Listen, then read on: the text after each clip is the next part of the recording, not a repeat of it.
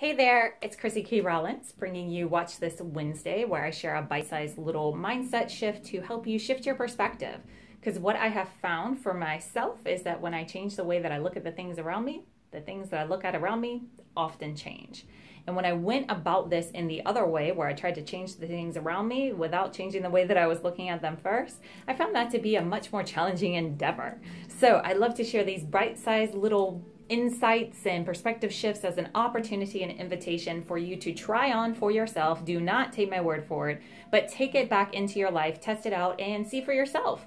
Did this help you? Did you feel less anxiety? Did you feel less overwhelmed? Was it easier to make choices that were in alignment with what you really are most committed to in life? In the past few videos, I have been talking about relationships because the time is ripe right now for relationships to either evolve or to dissolve. So what does that mean on the day-to-day life experience level? What that means is that what you are likely experiencing in your life is a heightened state of anxiety, depression, overwhelm, disruption in relationships. I've talked about relationship with my daughter. I've talked about relationship with my significant other. I have talked about relationships with just the general public. I've talked about relationships every video for the last few weeks. So if this is a hot topic for you, make sure you hop over and check out those videos as well. But today I want to talk specifically about the overwhelm, the anxiety, the depression that goes along with these shifts that are happening in our relationships. And actually, I'm going to get a little bit more in depth next Wednesday, which is July the 25th at the time of this recording. I'm going to be hosting a leadership luncheon in the Clayton area, which we are actually live streaming for the first time. So if you're interested in joining this conversation next week and you're not here local, you can still plug in. So comment, reach out to me if you're interested in those details. But what we're going to be talking about is the toxic relation shift, and to understand what is happening in our relationships and all this overwhelm and anxiety and emotional roller coaster that can come, the emotional upheaval that can happen when we are facing a challenge in our relationships. So we're going to talk about that, how to handle toxic people, how to handle toxic thinking within yourself, and how to thrive when you find yourself in a toxic environment. So I might talk about that a little bit more next week for the little bite-sized video, but definitely join that conversation if you're interested in going in depth with it. However, if you are feeling overwhelmed, if you're feeling depressed, if you feel like everybody is turning against you, is not understanding you, is accusing you of things, is getting stuff off their chest, but it feels very, very personal and like an attack, if you feel like this is happening, now this can happen again, coworker relationship, interpersonal relationships, family relationships, maybe even just business client partnerships. All kinds of relationships are having this upheaval that is happening right now. And I want to speak directly to this so you can better understand your role in all of it. Now, what other people do is like their business, their responsibility. How you feel about what other people are doing, now that is something to pay attention to. Because if you notice, people don't walk into a room and dump a bucket of emotion on you. No, they walk into the room, express themselves however they feel called to express themselves, and then you have emotions coming up from within you. And this is why this is happening right now. It is not a personal attack against you. It is not your loved ones out to get you. It is not anybody trying to tear you down, trying to take you out. You know, there might be some rare exceptions where people are intentionally coming at you in a harmful way. And first and foremost, always make sure that you are safe, because your safety is number one priority. But what I'm talking about is more the verbal attacks, more the verbal expressions that bring overwhelm, the misunderstandings and misinterpretations and what somebody else's actions look like, or the bubbling forth of stuff that's been held back and suppressed, that hasn't been said, that hasn't been expressed within a relationship. It is time right now, and I got the chills just thinking about it. It is time right now to free yourself of this, to clear it from your energy field, from within you, from your thought process, from the way that you self-identify. So all of this is happening to you for a refinement, for an evolution, and ultimately for resolution. Resolution within yourself, resolution within the relationship, resolution within your life.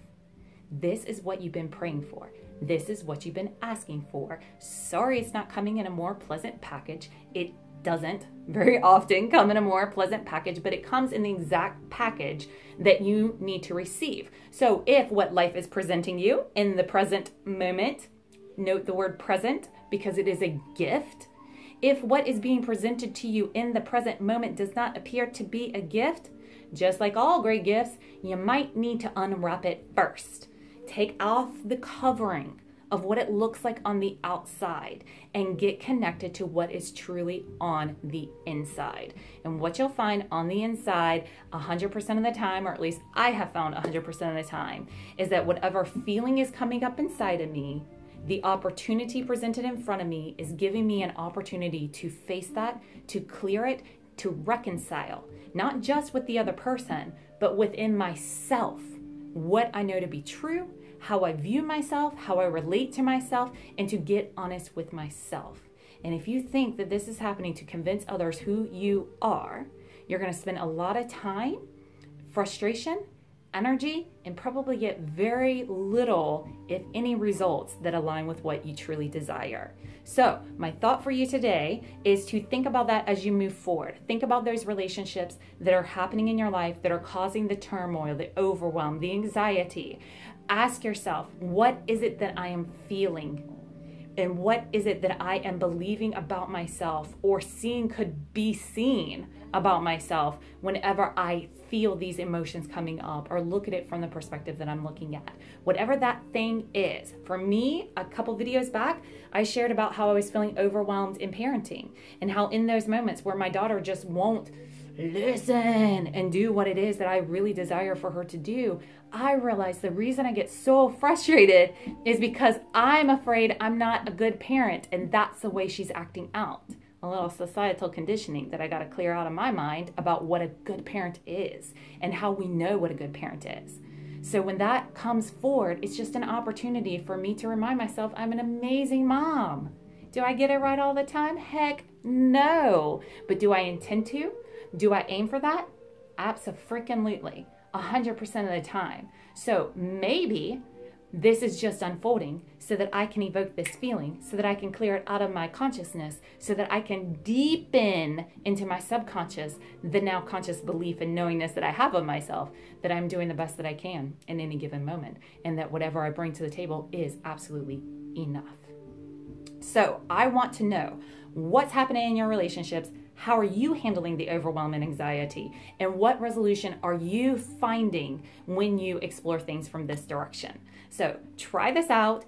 Give me some feedback. I want to know, how do you handle this in your own life? And how do these methods that I share with you today, how does that help you further resolve, take some of that stress and anxiety off your shoulders, or just help you to make sense of this seemingly senseless stuff that's happening in our relationships around you? So if you are one of the ones that have been anxiety-ridden, overwhelmed, depression-prone, just know I am with you. I am with you. I feel you. This is not all for nothing. You have got this. This is your healing. This is what you have been asking for. This is everything that's on its way out of your life. So let it go, baby. Let it go. Don't force it. Just sit with it. Just feel it. Don't feel like you got to do anything or take any action until it feels right to you. But just remember, all through all of it, remember to love the one who's feeling it all, which is you, baby. And no matter what you're feeling, no matter what you're doing, no matter how you're showing up or hiding in life, you always deserve more love, not less. Thank you, Matt Kahn, for that little piece of wisdom. And join back here next week. Subscribe to my YouTube channel. Check out some other videos. If you like this one, share it with your friends and family. I'd love to get this conversation going and bring as many people into the conversation that want to join. So let me know below.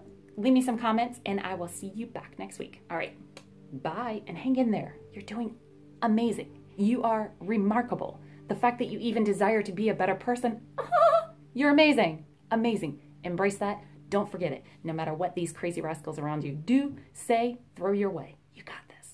I'll see you next week.